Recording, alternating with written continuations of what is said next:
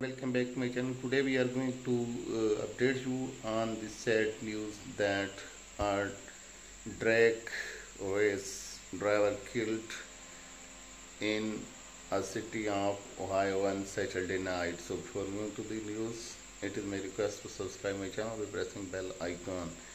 This is sad and heartbreaking that drag race at Ohio ended in a tragedy when a super drag car crashed in a truck when it was running on the super track, and suddenly it collided with the truck, and at this spot the drag racer Zukauskas, the driver of the supercar, was badly injured, and later he was taken to the hospital where the reports are coming that he is no more in this world.